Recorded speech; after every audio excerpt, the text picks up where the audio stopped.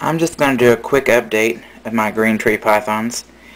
I've got Merlin with Medusa right now, and I think Medusa is ovulating.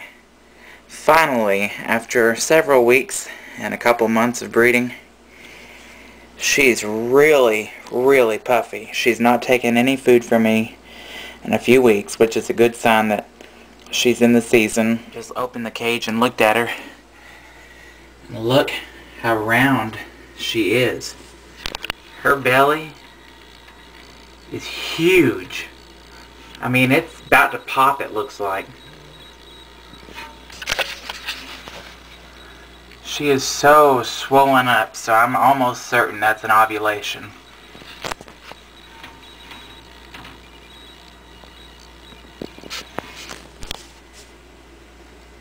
And there she is with Merlin. He's standing guard. I'll keep him in there for another few days. This is gonna be my proud mommy right here. She says, please leave me alone, I'm tired. There's Merlin. Of course he's gonna be smaller, but she's humongous now. I mean, she was always kind of a little bit square bodied, and she's very round right now. So I think it's finally took. So wish me luck, everybody. Hello, this is Medusa. She's my Aru green tree python, and she is finally gravid.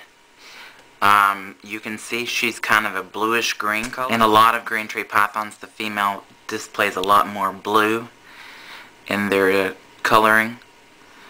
They call it a hormonal blue. And she used to be an emerald green, and now she's kind of a teal color, so her blue is definitely coming out.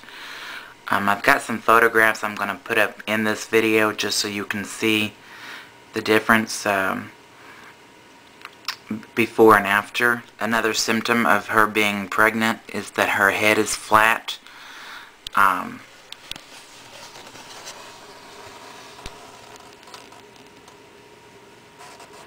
You can see it's really flat, and it used to be pretty puffy.